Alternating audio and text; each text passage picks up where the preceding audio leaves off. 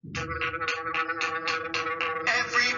has a bean-shaped pair of kidneys, and if you want to know what they're doing there, the function of your kidneys is to clear the body's excess salts, excess water, and urine. Outside is the cortex with the medulla within, and there is the pelvis draining off the urine. The function of your kidneys is to clear the body's excess salts, excess water, and urine. If you want to understand what is going on, you have to look at the parts of kidneys called nephrons. Glomeruli and Bowman's capsules are good under pressure when it comes to filtering the blood. The function of your kidneys is to clear the body's excess salts, excess water, and urine. We kidneys are vital organs in the retroperitoneal space. The right kidney is lower, displaced by the liver's base. 11 centimeters long, a fifth of cardiac output we receive. We filter blood and make urine, till your bladder you relieve. We're encased in several layers of fascia and fat.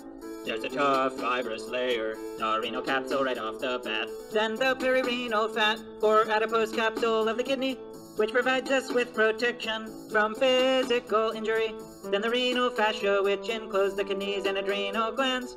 And the pararenal fat behind us, remember for exams, from the abdominal aorta, branch the perirenal arteries, sending us blood from the heart in large quantities. The blood leaves the kidneys through renal veins, these two. The hilum lets blood vessels, nerves, and the ureter pass through. Hilar fat and lymphatic tissue enclose your ureter and vessels.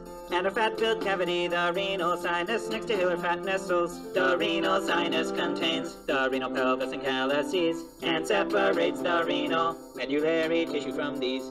The kidney's functional substance is the kidney's parenchyma, made up of the renal cortex and the renal medulla.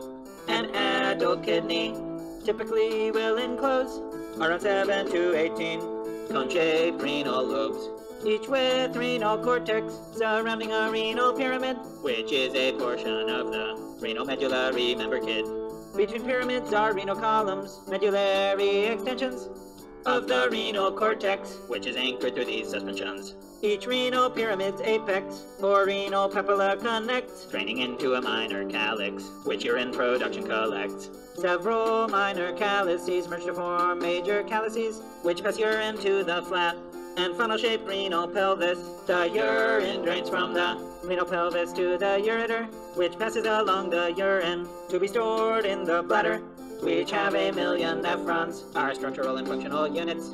At the nephron start, filtration occurs in the glomerulus, spanning the cortex and medulla.